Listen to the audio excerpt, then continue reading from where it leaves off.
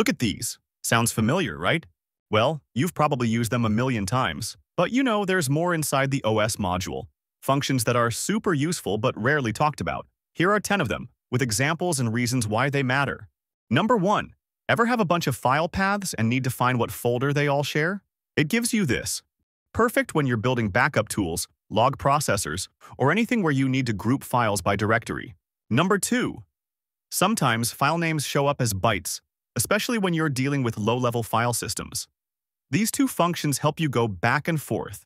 Super helpful when you're working across platforms or dealing with legacy systems.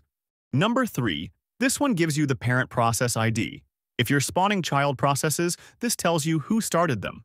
Useful in debugging or building your process managers. Number 4. This is for the pros. If you're creating a background service like a daemon, this function detaches your script from the terminal.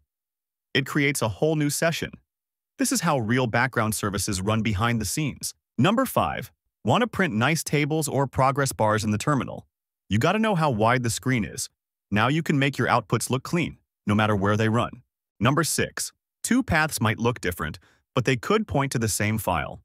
This is perfect for preventing duplicate operations, especially when symlinks or shortcuts are involved. Number 7. Want to know how busy your system is?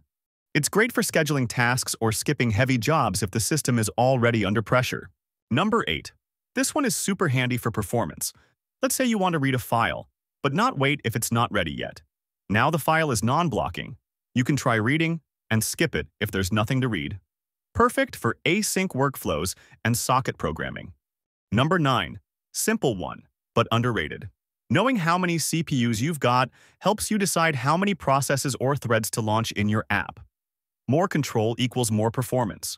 Number 10. Want to pin your script to a specific CPU core? Yeah, you can do that. Why? Maybe you've got a heavy computation and you want to isolate it for consistency, or you're running benchmarks and don't want other apps interfering. And that's it.